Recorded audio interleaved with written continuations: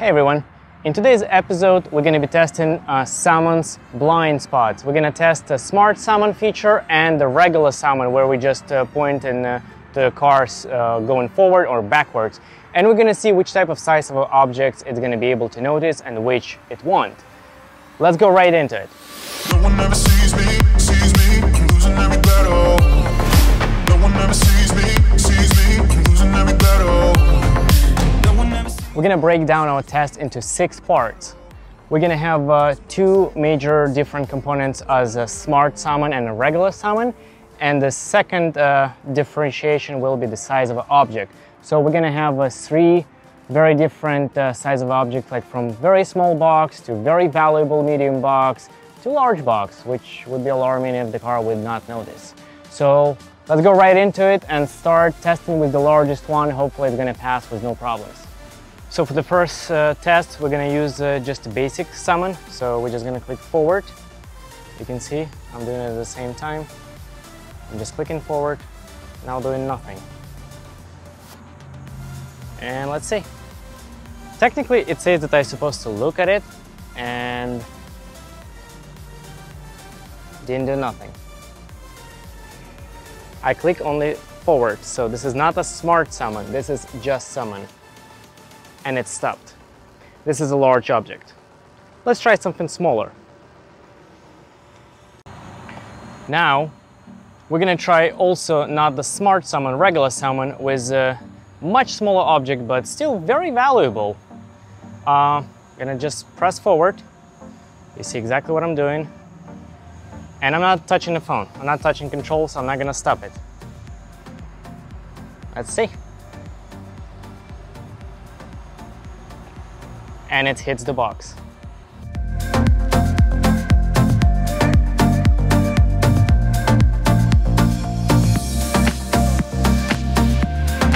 So for this next test, I'm gonna use the Smart Summon with the big object first. I'm gonna get out of the way a little bit.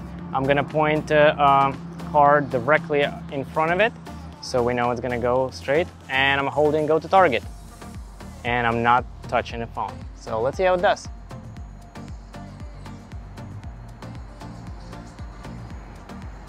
It's trying to do some maneuvering.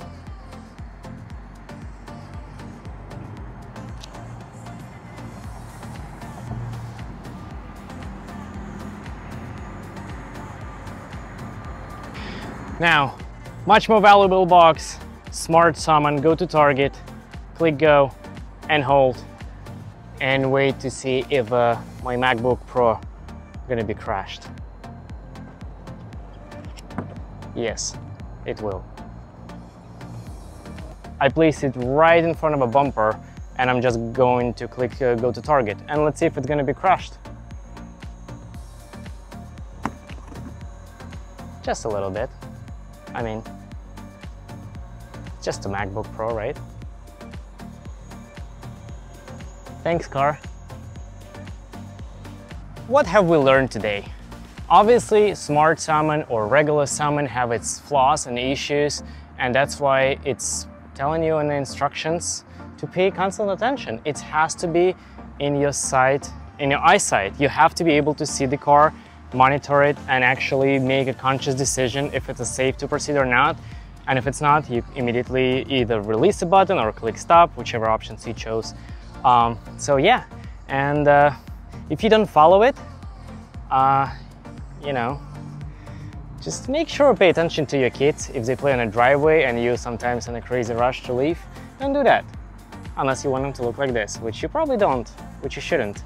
So yeah, and on that note, thanks for watching. Hopefully this was helpful for someone at least. Pay attention when you're using Smart Summon. Smart Summon still has a lot of limitations. Regular Summon has crazy limitations. It only goes straight and backwards. It doesn't do anything. It's not gonna do anything unless you tell it to stop or go forward. That's it. So it's kind of silly to even test it in any manner, like, oh, will it detect it? No, it won't. It will stop for a big object, but basically to help in you if you're completely blind. Otherwise, no. If you tell it to go straight, just acceleration pedal, same logic, it will go straight. Same thing here, and the Smart Summon is much better, but still not ideal, absolutely not ideal. So therefore there's rules that you have to keep it in your eyesight, monitor it at all times, and just be safe. Come on, people. Let's be logical here. With that, thank you for watching. Subscribe to my channel. I will see you in the next video. Have a good one. No one ever sees